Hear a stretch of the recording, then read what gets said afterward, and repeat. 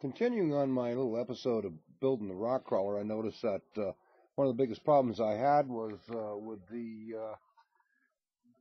it was built up stiff. These were all mounted here and here, and this one was here, and it put the chassis up way high, and it didn't seem to be. It was real stiff, and as you can see, the angle of the drive shaft is all wrong down there.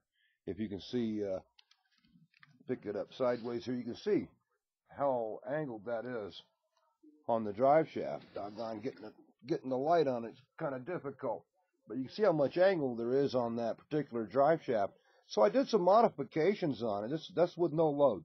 As you can see, there's no load on that, and it's got a real heck of an angle, and that will wear that drive line out real quick. So I did a couple of quick modifications, and you can see on the rear drive line how straight that ended up being. I mean, there's going to be some angle because the transfer case is sitting in there at an angle. So there's going to be some angulation. But, I mean, as it was getting hit by the rocks on the edges as the whole thing was pointing tipped down. So I made some modification on the vehicle, and I made up some bars out of brass. And, of course, I got some hardware here for it.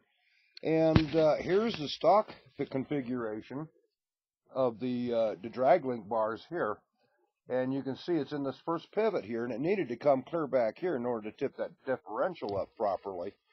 And so I made one out of the brass, and you can see it installed there. I mounted it here and here, and then I brought this drag link clear back here from this angle up here. Oops, I guess a good help to get it in the picture. But the drag link, which is here, was clear up here as stock. As it is now, I brought the drag link back here so that I can actually bring this particular beam here from this point all the way back to this point, making the chassis longer and also pivoting that differential back up. I'm getting ready to do the modification on the front one now.